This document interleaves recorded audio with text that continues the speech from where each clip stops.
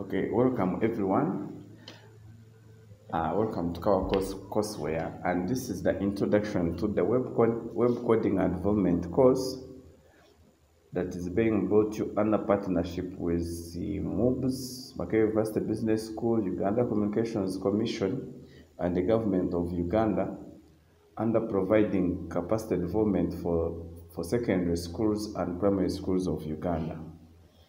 In this course, we are going to be taking a look how to build websites and web pages from scratch and how we can host them and run them onto web servers, and how we can use technology to ease our day-to-day business and functionalities in our endeavors in our business. So in the course is web coding and development, and here is the outline of the things we are going to cover within this course.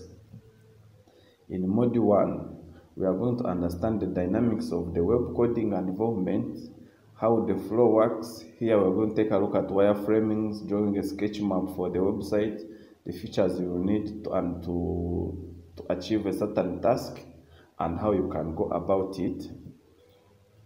In the next module, we are going to learn how to set up our web development server and how to put them up and running for testing. In the next module, we are going to learn how to set up a web host. That is a web host that is online and can be accessed anytime, anywhere, as it will be hosted online on the internet. In the next week, we are going to start with the hands-on approach onto the front-end development, part 1. Here we are going to be using HTML and CSS. In that same week, we are going to learn how to structure web pages using HTML and how we can build backbones of websites. Module 2, we are going to learn how to style these web pages using CSS and how we can beautify them and make them look attractive. 3, we are going to learn how we can size and position page elements, like the way you are seeing that flag in the top corner, how we can achieve some of such functionality using positioning and style sheets. Module 4, we are going to learn how to create page layouts, how we can, this page should look like this on the top bar, how should the menu look like, where should this element be and this element be.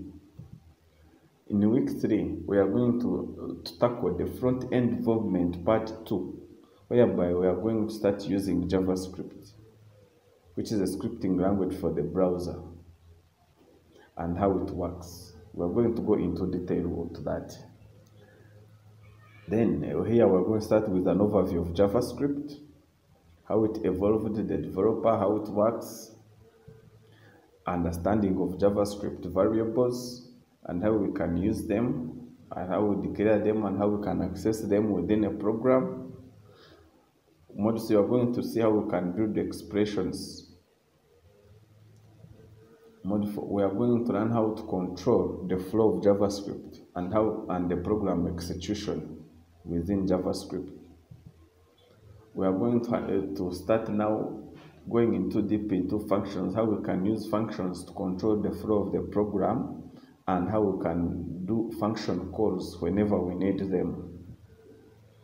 6, we are going to learn how to work with objects and how we can use these objects to achieve our main objective. We are going to learn how to work with arrays. You are going to break down all this so that we get to the same page working with arrays. We are going to learn how the manipulation of strings, dates, and numbers works in the JavaScript. Now we are going to the week 4, coding the front-end parts using jQuery, or what most people can say it's like Ajax jQuery. In that same week, we are going to develop pages using jQuery, and how we can do the DOM manipulation, how we can access the DOM elements, things of the sort. So sit tight, guys. Module 2, livening up web pages with animations, and events, so that you can understand how you can call actions. Let's say something happened, the user should know. Are you trying to delete something? Then it should tell you. Getting to know the jQuery user interface, UI. You can see even the picture. We are going to understand more how we can develop those elements. Now we are going to the most core one, which will be the language of the server, coding the back end, PHP and MySQL. This PHP will help us in doing processing of pages and input and output and giving us query based on the database. Now we are going to write a KAWA database driven system in week 5. We are going to run PHP coding basics here on variables, things like that, how we can name them, how PHP works.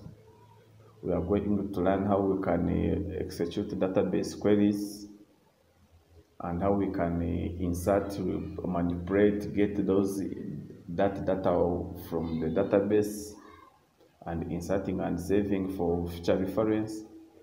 We are going to see how we can use PHP to access the database and how we can retrieve that data to and from. And then in week 6, we are going to do the dynamic web development. This is where we are going to learn how we can control form events. We build forms so that the system is generating data. It's not just a static system, but a dynamic system. We are going to go in detail into that. Then within this module, we are going to learn how to use JavaScript object notation, that is JSON, and Ajax, so that we can make server-side calls, and PHP answers us and processes our requests to give us what we need. That will be PHP module 1. And we are going to, in the module 2, we are going to build and process web forms. This is where we are going to enter your username and passwords. You are used to those things, log in and log out, register your name, what is your email, change passwords, things like that. So guys, this is an interesting course. Please sign up. Module 3, validating form data. That means we are going to validate what the users, we are going to learn how those dynamics, how we can know this is what we really expected from the user. And for example, say someone is registering with an email, sure, it should be an email, not any random letters. It should be a valid email address. If it's a phone number, it should be a phone number. We are going to run that in module 3. Then in week 7, we are going to dive into doing web apps. These are the apps that run onto web and can be accessed differently using different device types. We are going to learn how we can plan and build a mobile app from scratch. We are going to look at wireframing. We are going to look at designing user interfaces. Then in the module, we are going to see how we can lay the foundation of the app according to what we need. Maybe let's say we need login, we need logout, we need transaction, so that we know what do we really need to achieve this, laying the foundation. Module 3, managing data. In this section, we're going to learn more on data management. Which kind of data do we need from certain users? Which kind of data should this user access? Now that will bring us into also managing app users and access rights, so that we know who is who to access what. For example, if a normal user should only just see his profile, and the administrator should actually delete that user. That will come in that module 4 of managing app users. So we dive into the coding side of it, the coding of mobile web apps. These are apps that will be basically, they run onto the web, they run on mobile devices of all types, and they run on actually all different screen sizes because they will be responsive.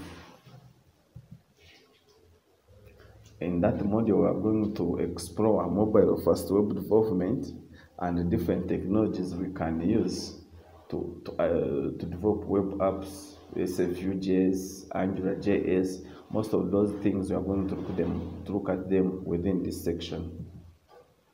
Then we dive into the deep side of it of coding, and we see how we can actually build these products into play. Thank you.